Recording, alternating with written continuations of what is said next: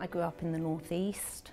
My parents were both teachers at my local comprehensive, which is where I went, and one shouldn't underestimate the horror as a teenager of being taught by your dad.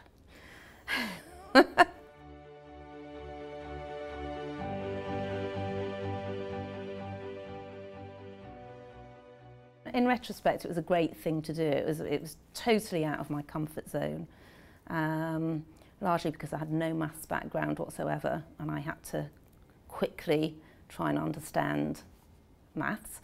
But you know, just in terms of teaching me how to think differently about different subjects, it was great. After law school, I went to Herbert Smith, and I trained there and qualified into what was the corporate finance group in their corporate department. Did a couple of years there, interspersed with a very short spell at London Stock Exchange, working in what is now the UKLA, so their listing department, and which now belongs to the FCA. I went back to Herbert Smith, got busy helping with the listing of the national grid, and then my former colleague at the stock exchange gave me a call and said, "Oh, we're looking to improve the quality of our regulation department, and my new boss is really keen to meet you. Do you want to come and talk to him?" To which I said, no, I'm a lawyer, don't be silly, I'm not going to be a regulator. I mean, it was a massive deal for me. I was always going to be a lawyer. So moving to the stock exchange initially, in my head, meant I was stopping being a lawyer and I was going to work in their regulation department, do something completely different.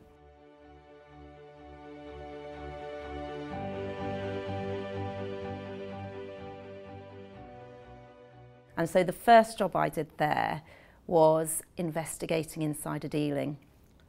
That sounds brilliant, it sounds really, really exciting, which was part of the attraction. After about a year, it was not that exciting anymore, because I think once you've done a couple of those investigations, you start to, you know, it's much the same thing each time. There's a particular formula.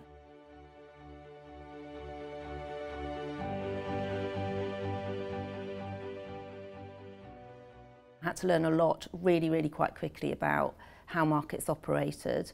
And it was especially interesting because at about the same time we introduced electronic trading, which we hadn't had on London Stock Exchange before. So we were also, as a team, trying to think about what are the different ways that people could use this electronic trading platform to carry out their trades.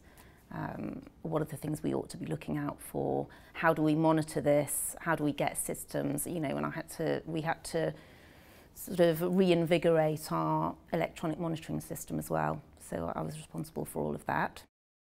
I was in the right place at the right time quite often. So if I think about how I progressed through the regulatory department, it felt like every time I went on a maternity leave, I came back and they said, "How do you fancy doing this great job?" And it was always something better than I'd been doing before, something more challenging, something different. My boss called me in one day and he said, "Oh, the head of legal's resigned. Do you fancy having a go at doing that job?" I mean, I couldn't say no to that, could I? What a great opportunity. So I said, "Yes, I'd love to do that. But you just need to know that I am pregnant and I'll be going on a maternity leave quite soon." So it didn't matter, it didn't make any difference. So I took the legal role. The first thing that I did was the listing of the stock exchange, so its IPO.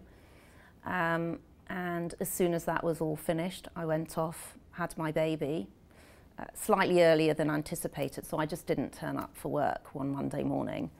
And then 4 months later went back and have been there ever since. The stock exchange was a really different place from the place it is now. it was in a different building. As I say, we were just changing the way that our markets operated, and it wasn't really an organisation that was subject to any competition.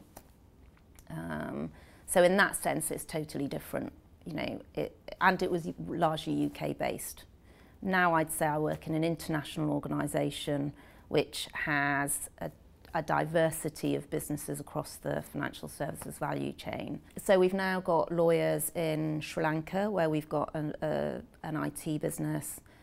We've got lawyers in New York because we have US business, France, Italy because we the Italian Borsa is part of our business as well. And obviously London. I mean, it's just been a fascinating, absolutely brilliant role. I'm constantly challenged.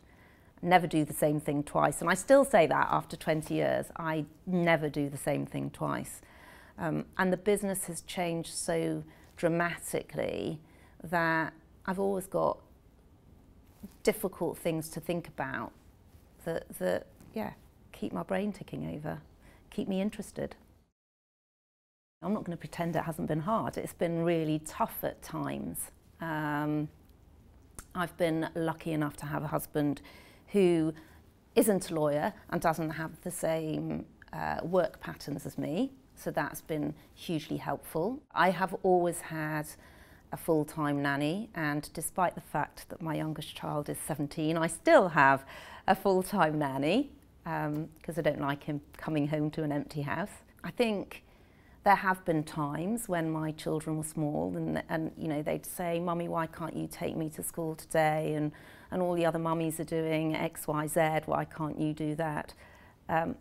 But when my daughter went off to university, she called me up one day. So it's made it all worth it for me. And she said, "Mummy, I don't understand. All my friends keep talking about how they just want to get married and have children, but they're here doing really good degrees, they're clearly really bright. Why wouldn't they want to have a career?"